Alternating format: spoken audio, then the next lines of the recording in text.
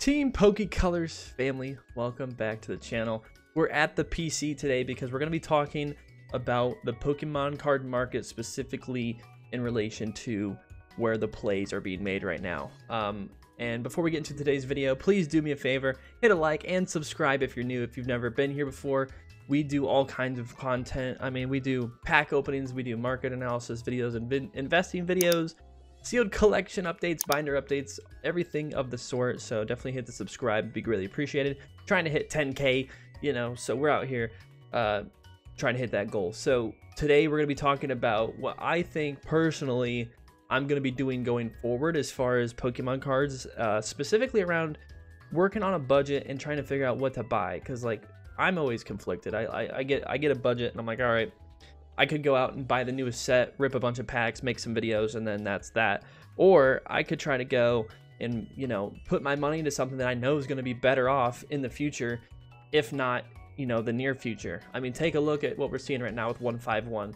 You can't even find most of the products in stores, and if you do manage to find, say, a booster bundle for $25, $26 retail or whatever it is, those things are already going for double, and it's only been out for a year. That set's only been out for a year. So while modern is popping off, I'm going to try to make some vintage plays, because I do personally resonate more with vintage cards, mainly because that's what I grew up with, specifically the EX era. But you know, that's to say that I'm not going to completely disregard modern. It's just everyone's so focused on modern right now with the chase cards, and we'll get to that here in a second. This might be a longer video, so if you want to put this on the background, let it roll, that's cool too. I'm trying to make this more of a podcast style with some info, graphics, and you know, just show some stuff as we go across it, as we come across it. So with that being said, let's take a look at these eBay sold listings, and shout out to TeamPokeColors member Alex for kind of sparking this video idea.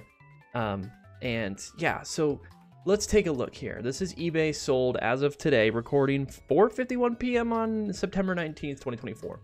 If you go here at a different date, you're going to see different stuff. But for example, I was looking through here, I saw a base set Blastoise foil for $36. Granted, it's a PSA 2, and these are all PSA graded as far as this screen.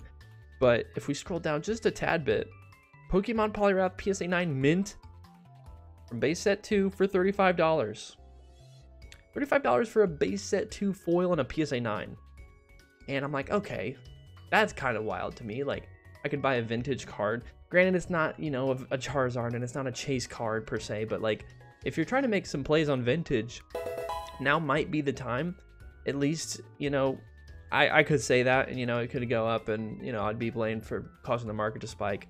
But at the end of the day, modern is just taking the whole scene by storm as far as the artworks, as far as the illustration rares being graded, and a PSA 10s being worth $200-300, like Tyranitar, Magikarp being $600 or so, maybe even more in a 10, I don't even know.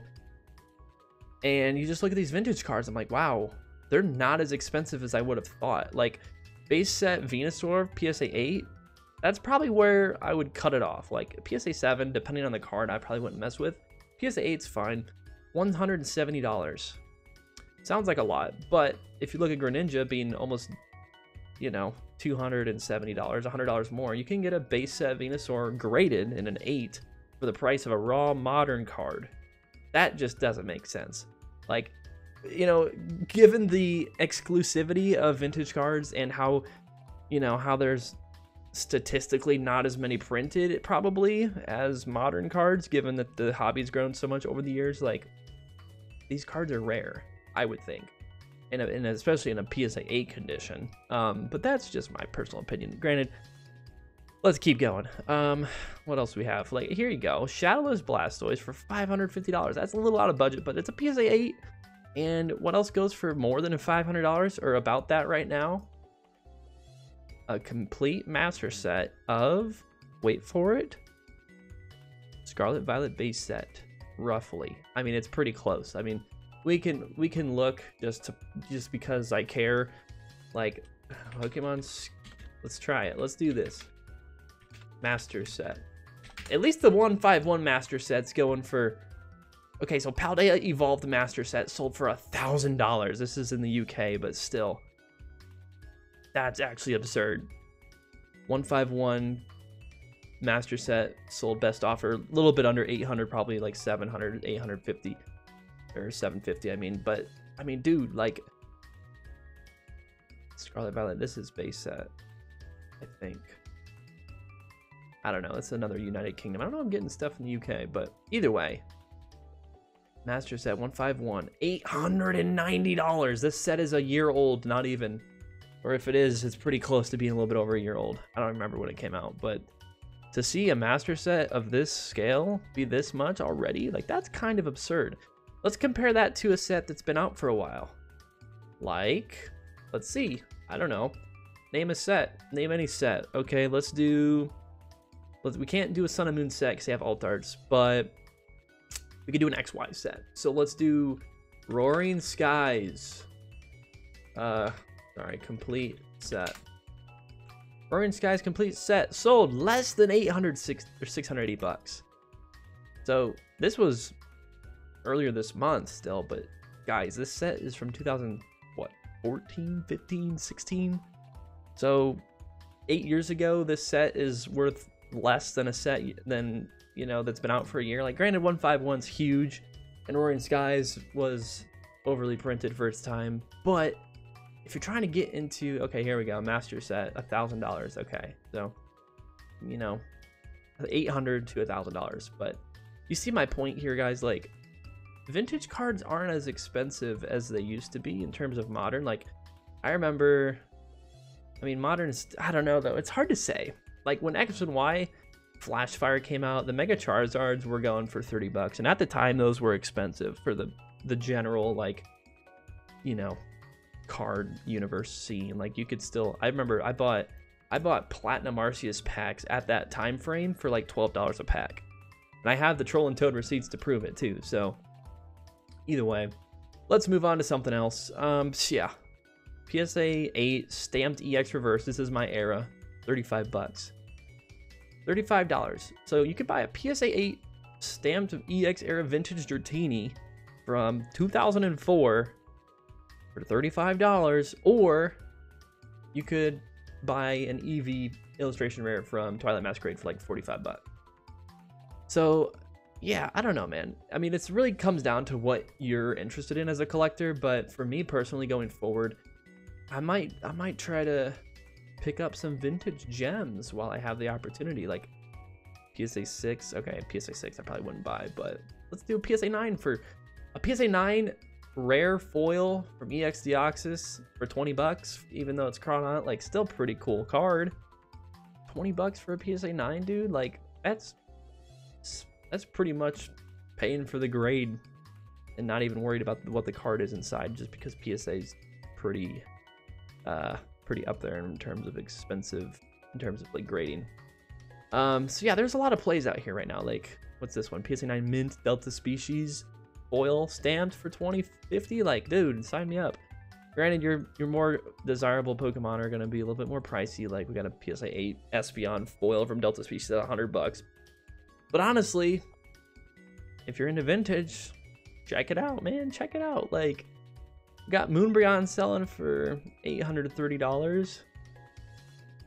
Or you could get, you know, some vintage gems that you might have always wanted that you've never really thought about, because modern's just, at least for me, modern just takes over my brain most of the time, and I forget about vintage. And when I look at vintage, I'm like, yo, this, like, PSA 9 Dark Electrode EX foil with the red, like, foil stamp, even $45, not even the price of an ETB.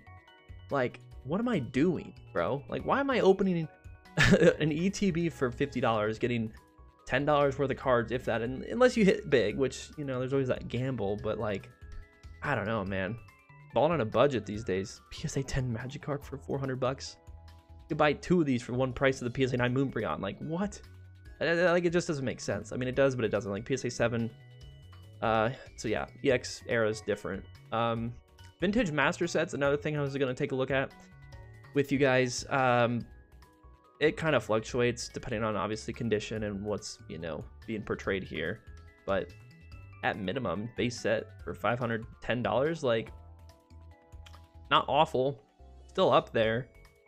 But I was hoping to find more of like a mid-era, like Diamond and Pearl era completed set, because I have a feeling that the modern sets, even back to the tag team eras, like those modern completed sets are going to be worth more than vintage, which just baffles me. Like a complete fossil master set for $375, but if you look at, like, I was looking at this yesterday, let's look at like evolutions, for example, and compare that to some of the modern sets. Like that's probably a better place to start.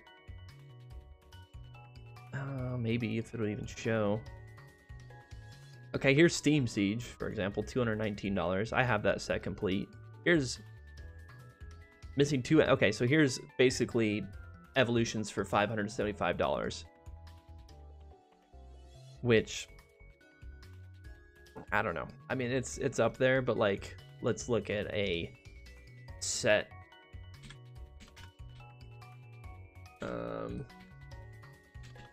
How do you spell evolved? How they evolved complete set, $550. So a set that came out like a couple years ago is pretty much like, as a master set, is the same price or even more than a set that came out almost 10 years ago. That's kind of where I'm wondering, like, where does it stop? You know, like at what point does modern kind of level out? And it seems like it's doing that now, but like honestly, there's just so many beautiful artworks in these modern sets that everyone's trying to chase them, and I'm trying to do that too. But even looking at like Japanese vintage holos, like a base set Blastoise for $75, like I know for sure that $75 like for a base set Blastoise in Japanese in the original print form that it came from, like, or an ETB and maybe a 3-pack blister, like, I don't know. That's just my personal take. So if you're going to be buying modern, you might as well just keep it sealed unless you're really trying to rip. That's my opinion though. I don't know what I'm going to do, if I'm being honest. Like, looking at these sealed blister packs, for example, like you're looking at Forbidden Light, which was a mid-tier Sun and Moon era set with like a couple chases, no Charizard chase really, for $38 a pack sleeve. Like, why am I not going out and buying every Paradox Rift pack, every Stellar Crown, Temporal Forces, you know, Obsidian Flames, you know, any of these packs that you could see, like even Lost Origins up to $6. Silver Tempest, where's that at? $4. So that's retail. But when you look at these other ones being sub $4, like, might as well go get some packs, keep them sealed for 5 years, and then you're looking at this sort of thing where they could be worth $38, if not even more. Speaking to like Twilight Masquerade or Paldea Evolved with the super big chases, you know, Evolving Skies is still up there at $20 a sleeve, $21 a sleeve blister. It's pretty good in what, 3 years that it's been out? Like, I don't know, man. Just throwing this out there. You guys make your own judgments. I know what I'm gonna do. And I wanted to take a look also. One last thing. Looking at Pokemon, like, this is just absurd to me. So we just looked through all those vintage stuff, right? We looked through all that vintage, you know, back here. You know, $35, PSA, okay, 6, whatever. EV, PSA 8, $45. All right, not even, like, PSA 8 EV from 2005, or, where is it? A booster bundle. Like, look at that, dude.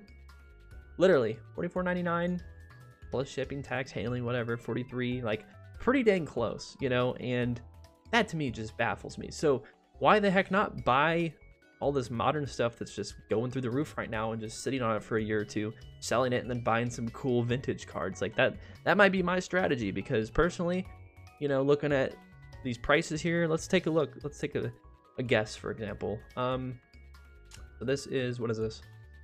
$422. What is this, a case? Yeah, so a Pokemon Center 151 ETB case, which has, I think, 5 in them? 5 or 6, or maybe even more. The 10? I don't know. Anyways, it's a case for $530, or we could come on over to the good old Feebay and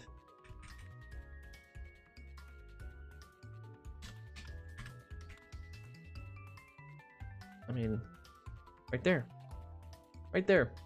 So if you would have bought a one Pokemon Center 151 ETB case, held on to it for a year, like, I don't know. I mean, that's market, that's most recent sales, but how much was it when it first, I mean, you could have got it for 350 bucks. So I don't know, man. Like, I would rather have a Shining Charizard from Neo Destiny than a sealed case of ETBs, but granted that, you know, sealed case could go up in the future. So I don't know, I'm kind of rambling. I know this video is kind of weird and random, but just throwing some stuff out there to be aware of. Like, I don't know, there's just something about the market right now that just feels weird, and I don't know how to describe it other than that, like, modern products sealed are worth more keeping sealed than it is to try to rip packs and, you know, open cards yourself. Like, let me think. If it's not a chase and it's just a regular illustration rare, like, I don't know, name one.